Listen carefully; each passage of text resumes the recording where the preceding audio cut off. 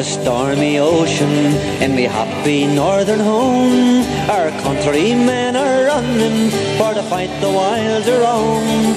I can see the Union cruiser in the harbour at Belfast, and the orange flag of liberty is floating from the mast. And the orange flag of liberty is floating from the mast.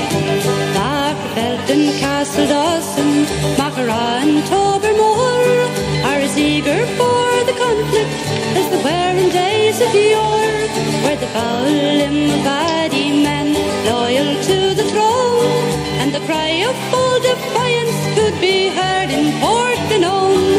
And the cry of bold defiance could be heard in Portganone.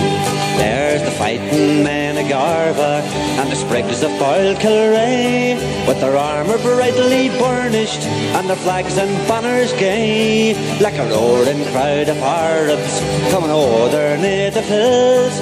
'Twas heard in Knockadooey, Ballymoney and Bushmills. 'Twas heard in Knockadooey, Ballymoney and Bushmills. On the streets of Londonderry there's a grand inspiring scene. Our countrymen are arming to defend their maiden queen, with the walls so strongly guarded by defenders of the soil, and the cry of no surrender proudly echoes o'er the foil. And the cry of no surrender proudly echoes o'er the foil. Many's a loyal heart is throbbing in the town of Sweet Coleraine, where the men of proven valour there assembled on the plain. Cool, courageous, self-reliant, from the lips of every man came a cry of bold defiance rolling o'er the river van. A cry of bold defiance rolling o'er the river van.